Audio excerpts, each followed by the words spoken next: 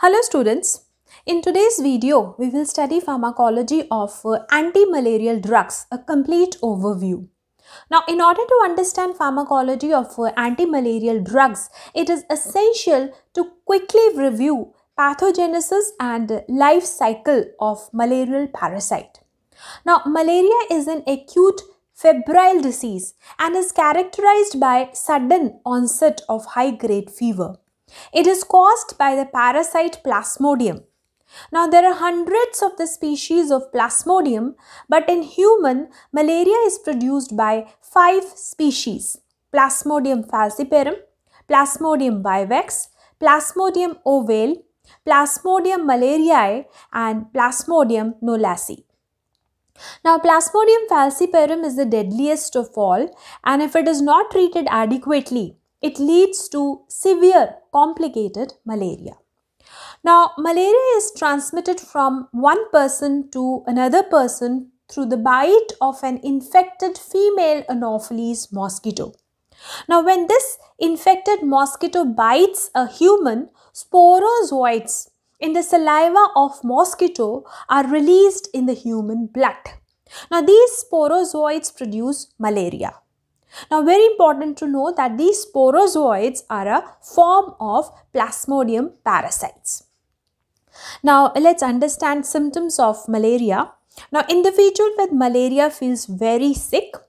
Now, people with malaria experience periodic cycles of shaking chills, that is excessive cold and shivering stage, followed by high-grade fever with severe headache. Now, this fever is followed by excessive sweating and the body temperature comes down to normal. Now, at this time, the patient feels better.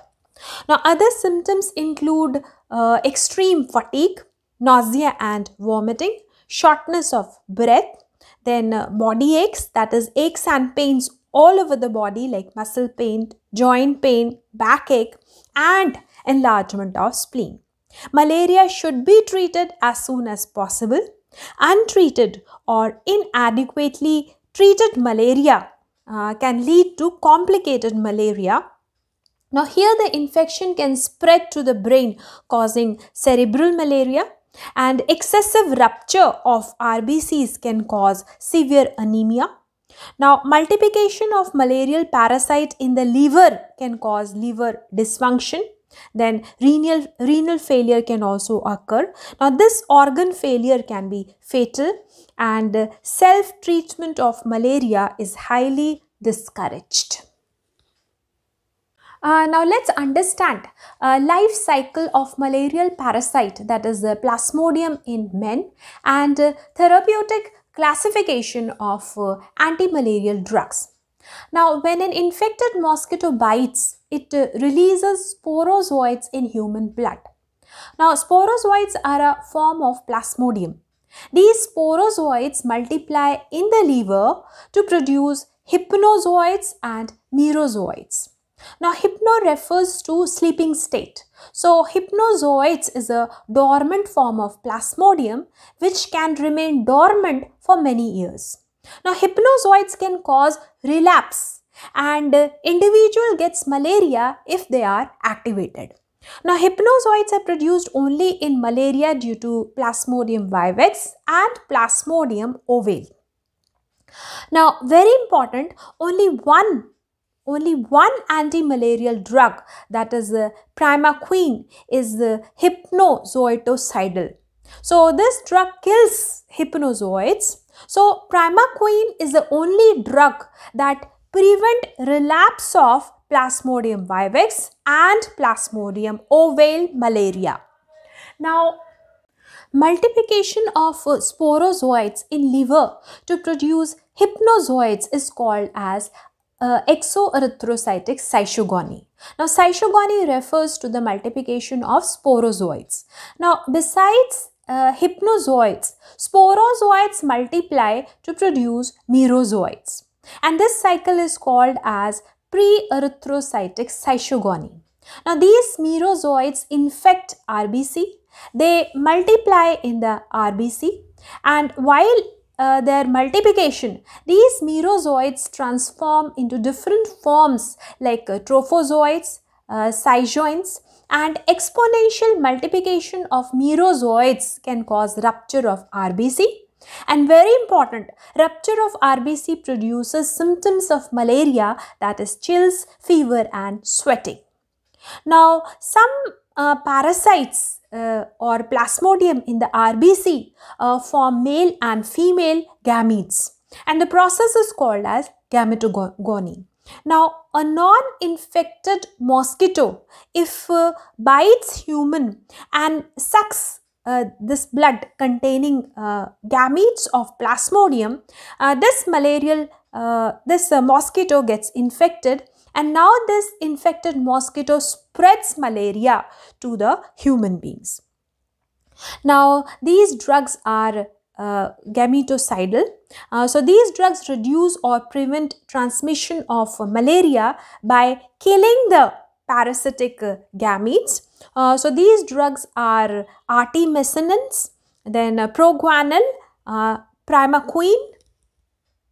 Now, very important, the process of merozoites multiplication in RBC is termed as erythrocytic cyzogony.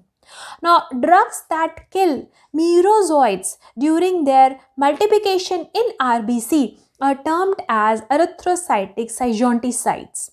Now, these drugs are used for the clinical cure of malaria. Now, these drugs kill parasite in the blood. Now, very effective and highly efficacious antimalarials are artemisinin, then chloroquine, quinine, mefloquine, then halofantrine, lumefantrine and atovaquone. Now, artemisinin derivatives are derived from the plant. These are highly effective and these are used for the treatment of Plasmodium falciparum malaria. Then chloroquine, again a very effective drug.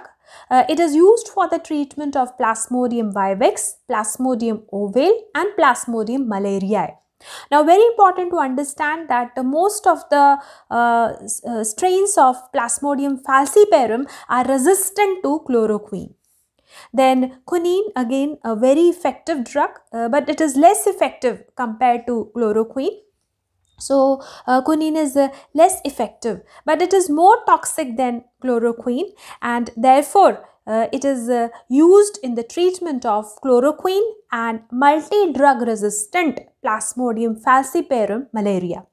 Then mefloquine is highly toxic, so its use is restricted and it is used in multi-drug resistant Plasmodium falciparum malaria.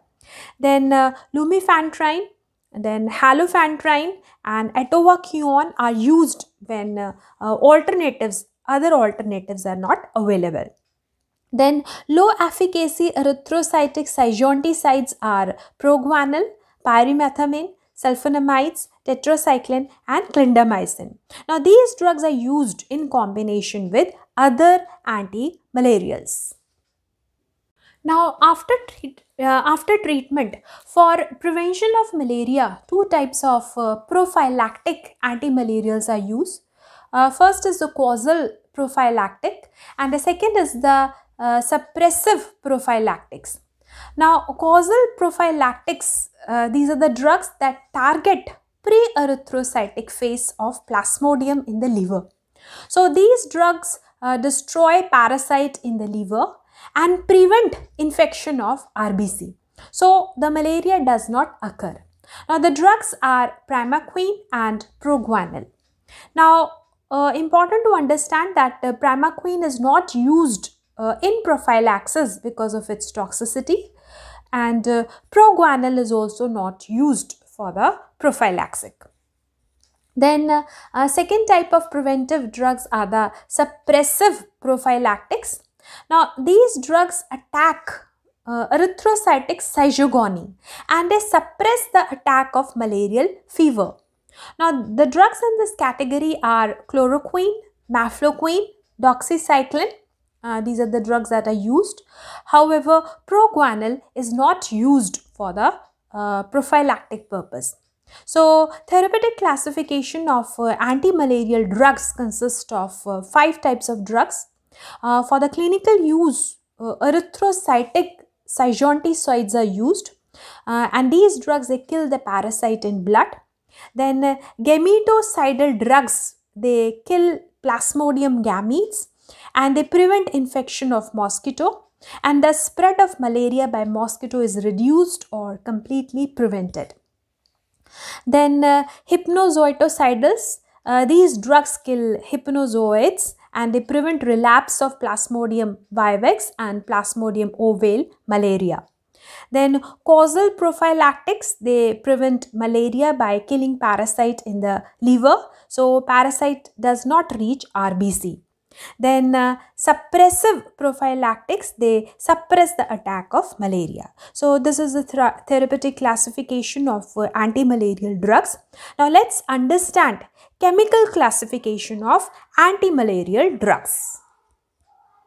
Now 4-amino quinoline drugs are chloroquine, amodiaquine, then piperaquine. Then 8-amino quinolines drugs are primaquine, then tefenoquine. Then quinoline methanol drug is mafloquine. Cinchona alkaloids are quinine and quinidine. Now chloroquine, amodiaquine, piperaquine, mefloquine and quinine, they act by same mechanism of action. Now these drugs prevent formation of hemozoin that protects Plasmodium from the toxic effect of heme. Now another drug, that is primaquine, it interferes with mitochondrial electron transport chain of the parasite. Now the next class is biguanide. The drug is proguanil. Then diamino pyrimidine, the drug is pyrimethamine. Now proguanil and pyrimethamine, they inhibit Plasmodium's dihydrofolate reductase enzyme, and inhibition of this enzyme inhibits the synthesis of tetrahydrofolate. Now tetrahydrofolate is very essential for the synthesis of DNA. Then sulfonamides also inhibit synthesis of tetrahydrofolate and thus reduce synthesis of DNA by the Plasmodium. Now sulfonamides and sulfones include sulfadoxine, then sulfamethopyrazine and dapsone. Then antibiotics like tetracycline, doxycycline, clindamycin, now these drugs inhibit protein synthesis. Now next class, a very important class, is the sesquiterpene lactones, and this include RT-methinin derivatives like RT-sunate, then RT-mether, then dihydro-RT-methinin. Now these drugs are very effective and they are commonly used for the treatment of Plasmodium falciparum malaria. Now these drugs produce free radical that destroy the Plasmodium. Then amino alcohols include halofentrine and lumifentrine. Now these drugs inhibit nucleic acid and protein synthesis of the parasite. Then nephthyridine class include drug pyronaridine, and this drug also prevent formation of hemozoin. Then nephthoquinone, this include drug atovaquone. Now atovaquone inhibit mitochondrial electron transport chain of the malarial parasite. So this is the chemical classification of anti-malarial drugs. Now let's study pharmacology of all important commonly used anti-malarial drugs. Now first category of anti-malarial drugs is the 4-aminoquinolines. Now drugs in this category are chloroquine, amodiaquine and piperaquine. Now all these drugs, they act by same mechanism of action and they produce similar adverse effects. Now prototype drug is the chloroquine.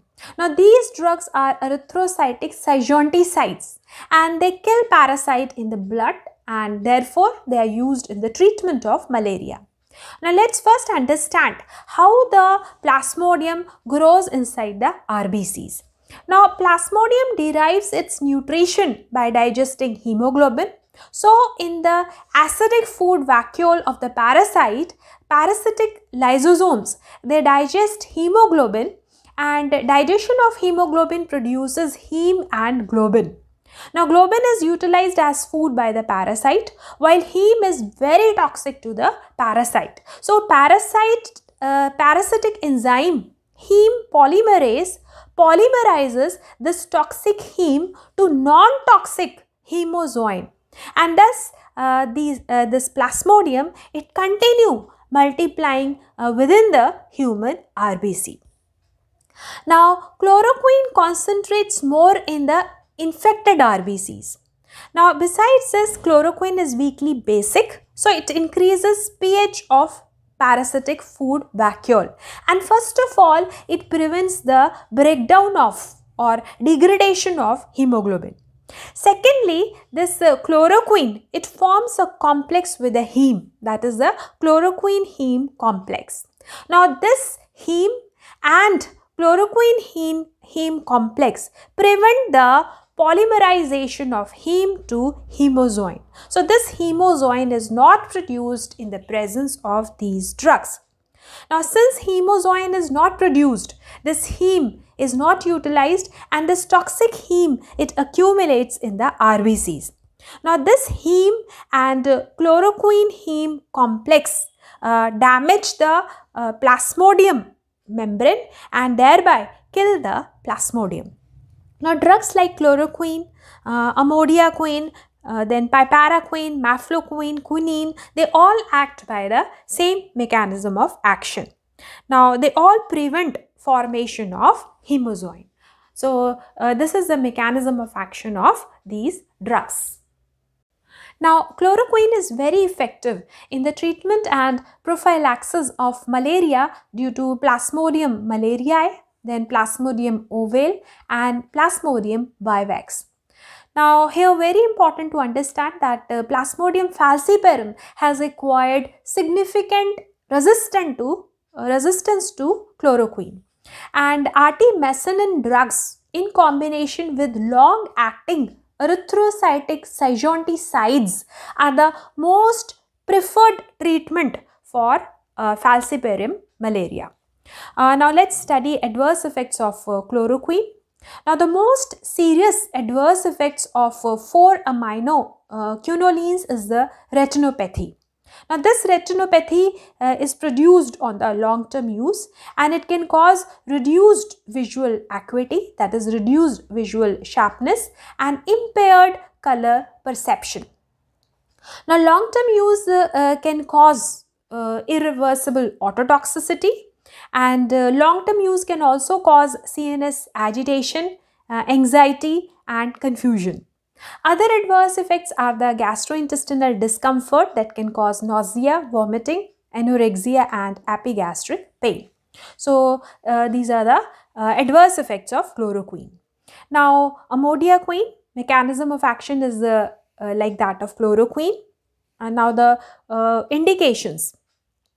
Now, amodiaquine is used in the treatment of uncomplicated falciparum malaria and chloroquine resistant Plasmodium falciparum malaria. So, this is the pharmacology of chloroquine that is used in the treatment of malaria due to Plasmodium vivax, Plasmodium ovale and Plasmodium malariae.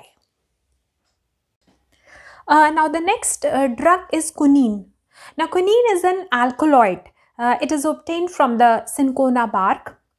Now, like chloroquine, this quinine is also erythrocytic syntheticides, and it also kills parasite in the blood. Now, the exact mechanism of action of quinine is not known.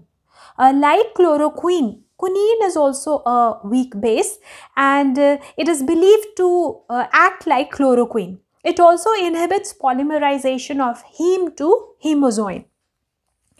Now, as we have learned by now that Plasmodium falciparum has acquired significant resistance to chloroquine. So, most chloroquine and multi-drug resistant Plasmodium falciparum are treated with quinine. and it is often used with other antimalarials for complete parasitic removal from the blood.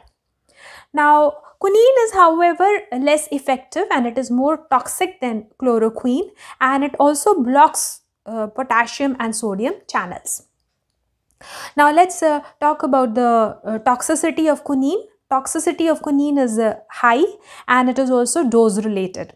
Now a single large dose or higher doses of quinine can produce a syndrome that is known as the synchronism. So it is a group of adverse effects, and it causes tinnitus, that is ringing in the ears, then nausea and vomiting, headache, mental confusion, vertigo, difficulty in hearing and visual defects, then diarrhea, flushing or the redness of skin, then marked perspiration, that is excessive sweating can also occur. Now synchronism subsides if the drug is stopped.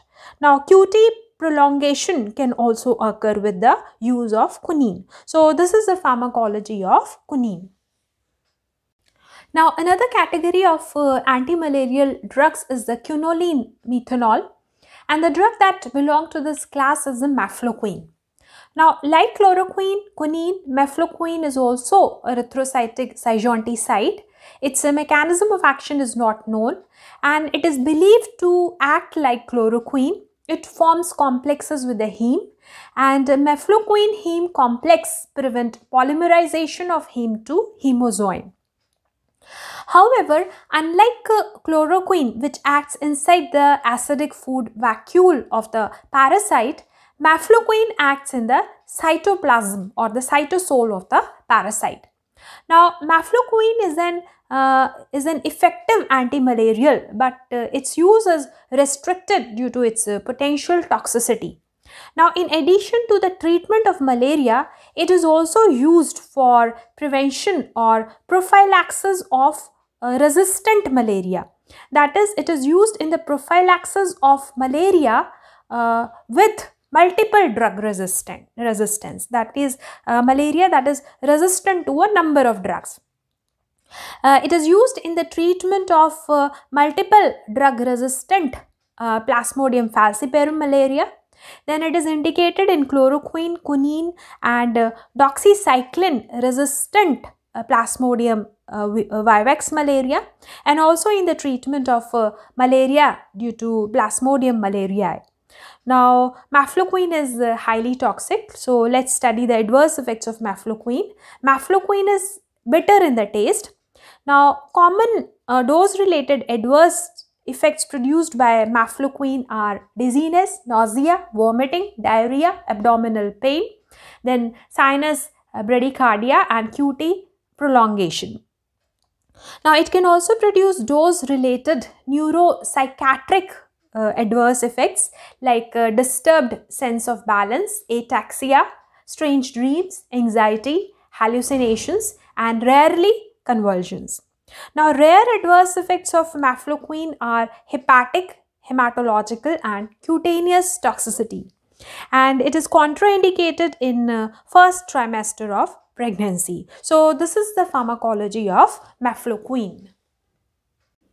Now another antimalarial drug is the primaquine. It belongs to the category of 8-aminoquinoline. Now primaquine is pre-erythrocytic zygionticide, and therefore it kills Plasmodium in the liver and prevent development of merozoites from sporozoites. So it is a causal prophylactic and it can prevent occurrence of malaria, but it is not used as it is toxic. Then primaquine is also hypnozoitocidal and it kills hypnozoites in the liver.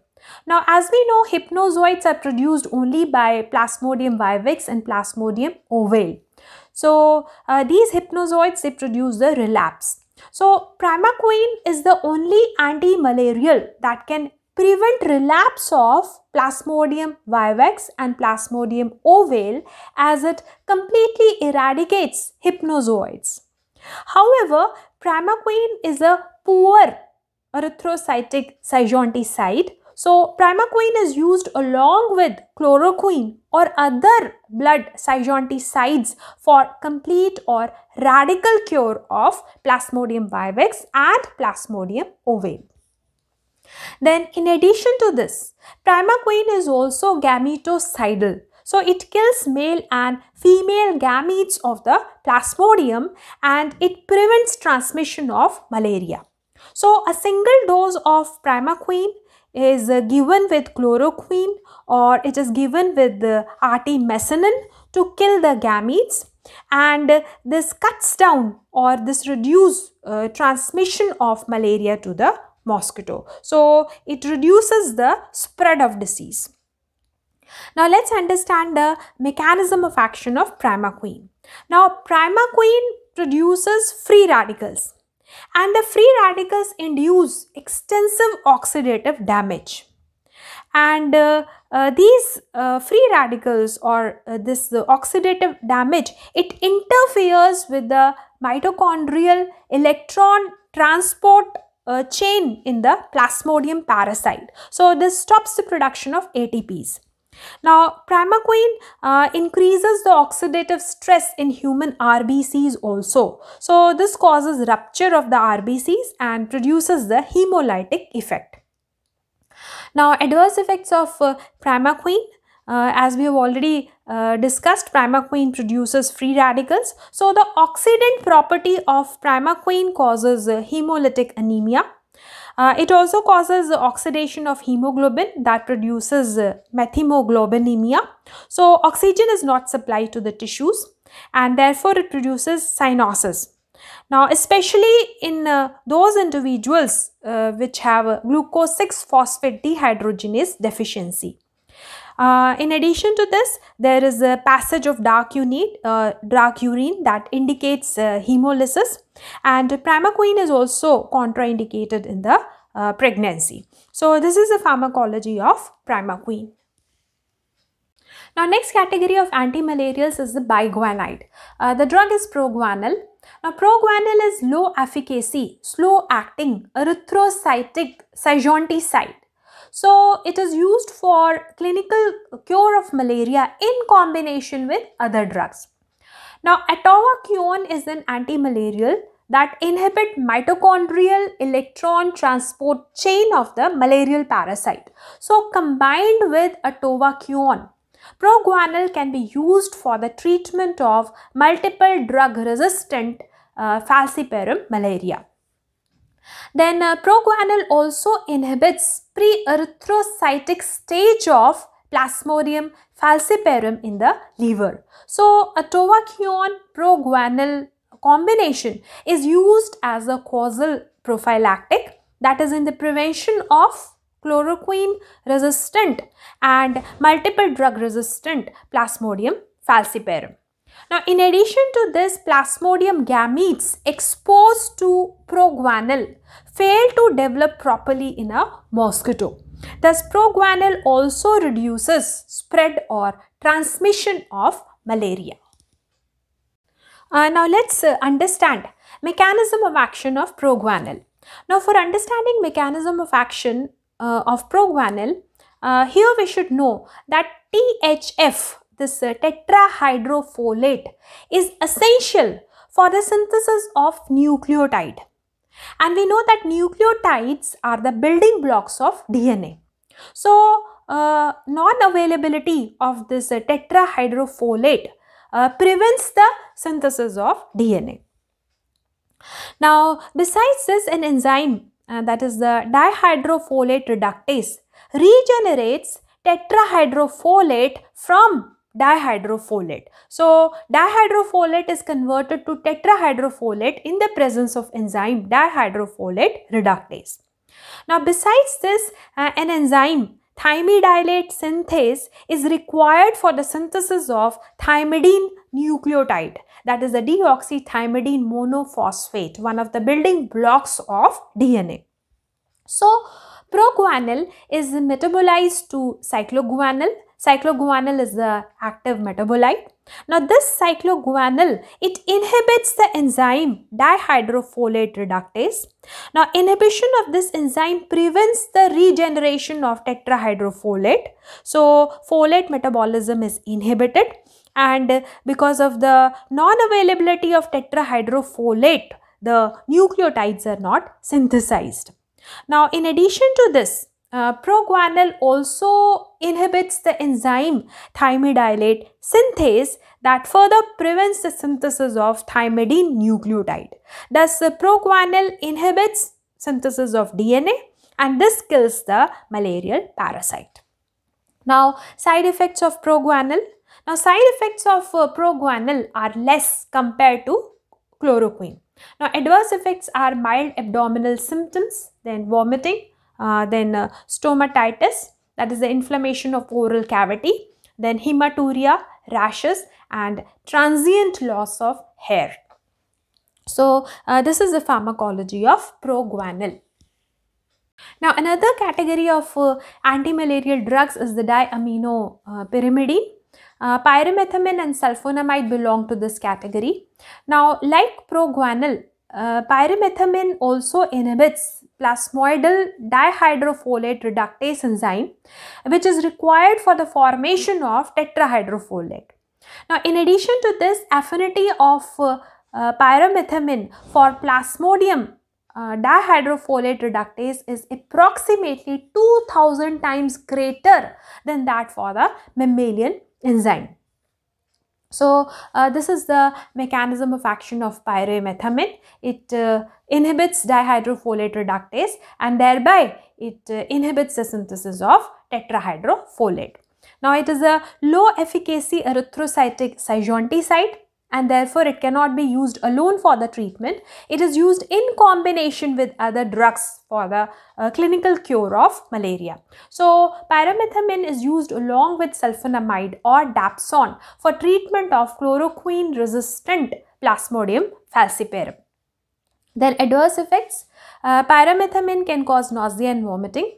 Then high doses can produce megaloblastic anemia and granulocytopenia due to the folate deficiency. Now, folate deficiency can be treated by the administration of folinic acid. Now, sulfonamides are also low efficacy erythrocytic cygonticide, and therefore they are used in combination. Now, Plasmodium synthesizes its own folic acid, and as we know, tetrahydrofolate is essential for the synthesis of DNA nucleotides. Now, sulfonamides inhibit synthesis of tetrahydrofolate, and thus they inhibit synthesis of DNA that kills the Plasmodium. So, in Plasmodium, para-aminobenzoic acid, that is PABA, combines with pteridine and produce dihydroteroic acid in the presence of enzyme dihydroteroid synthase. Now, this dihydroteroic acid combines with glutamate to produce dihydrofolic acid in the presence of dihydroteroid synthase enzyme, and dihydrofolic acid is further converted to tetrahydrofolic acid by the enzyme dihydrofolate reductase that was inhibited by pyrimethamine.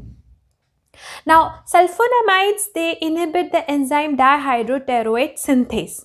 Now, inhibition of this enzyme inhibits the synthesis of tetrahydrofolic acid. So, since tetrahydrofolic acid is not synthesized, nucleotides are not synthesized, and therefore there is a reduced synthesis of DNA, and that is responsible for the death of Plasmodium. So, this is the mechanism of action of sulfonamides.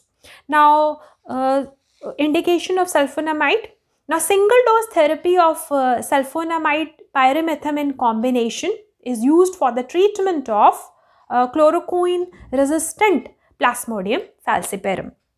Then adverse effect, sulfonamide, it is a sulfa drug. It can cause serious adverse effects like exfoliative dermatitis, Stevens-Johnson syndrome, etc. So, this is the pharmacology of pyrimethamine and sulfonamides. Now, another very important category of antimalarials is sesquiterpene lactons. Now, artemisinin derivatives, these belong to this class. Now, artemisinin derivatives are derived from the plants. and these are used in combination with other antimalarial drugs, and they're highly efficacious in treating uncomplicated as well as severe falciparum malaria. So these are most potent and rapid blood zygionticides, that is erythrocytic zygionticides, and they rapidly clear parasite from the blood. Now they kill all forms of parasite in the blood like trophozoites or zygioins and are highly efficacious. Now they are active against Plasmodium falciparum, that is sensitive, as well as Plasmodium falciparum resistant to all other malarial drugs. Now besides Plasmodium falciparum, they are also active against all other malarial strains. Now besides killing the parasite, these drugs, they are also lethal to the early gametes. That means they also destroy the early gametes, and therefore they reduce infection to the mosquito, and thereby they further reduce spread or transmission of malaria. Now artemisinin is poorly soluble in the water as well as in the oil. So its different derivatives are produced for the clinical use. Now let's understand mechanism of action of artemisinin. Now look at this. This is the structure of artemisinin. Now as you can see here, these two oxygen, they form the endoperoxide bridge. Now artemisinin gets activated in the infected RBCs. Now active metabolite of artemisinin is dihydroartemisinin. Now as we know that in the food vacuole of Plasmodium, hemoglobin is broken down to heme and globin. Now this heme, it breaks artemisinin endoperoxide bridge, and breakage of this endoperoxide bridge produces the free radical.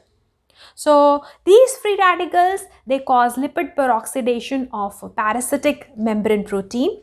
These free radicals, they also damage endoplasmic reticulum, and they cause lysis, or they cause breakdown of the parasite. The parasite breaks, the parasite gets destroyed because of the free radicals.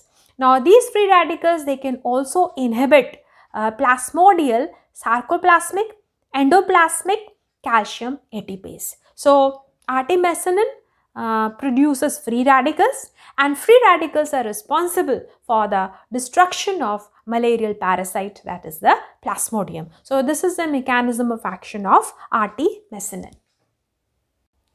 Now these are the commonly used artemisinin derivatives. Now artemisinin derivatives are the drugs with the short duration of action and with high recrudescent rate. That means a high rate of relapse. Since they are of short duration of action, they produce the relapse, and therefore they are used in combination with other antimalarial drugs like mafloquine, amodiaquine, pyrimethamine, etc. Now artesunate is a derivative of artemisinin. It's a sodium salt is water soluble. It is used orally by intramuscular and intravenous route, and half-life is 30 to 60 minutes. Then artemether is lipid soluble. It is used orally and half-life is 3 to 10 hours. Then dihydroartemisinin is a active metabolite of artemisinin that is used orally. Now adverse effects. Now these drugs produce mild adverse effects like nausea, vomiting, abdominal pain. Itching is very common with artemisinin derivatives, and they can also produce drug fever. Then rare adverse effects are headache, tinnitus, that is ringing in the ear, dizziness, bleeding, then dark urine, ST segment changes, QT prolongation, first degree AV block, then transient reticulopenia and leukopenia. They are used in the treatment of uncomplicated Plasmodium falciparum malaria. Now this includes chloroquine resistant Plasmodium falciparum malaria as well as sensitive sensitive to all the drugs. So sensitive Plasmodium falciparum malaria. Besides uncomplicated malaria, it is also used in the treatment of severe and complicated Plasmodium falciparum malaria, where it is given by the parenteral route. So this is the pharmacology of artemisinin derivatives. So this is all about the pharmacology of antimalarial drugs, a complete overview. Please note, information provided in this video is only for informative purpose. For use of these drugs or for the treatment of malaria, consult your physician. If you find the video useful, kindly like, subscribe and share this video. Thanks for watching this video.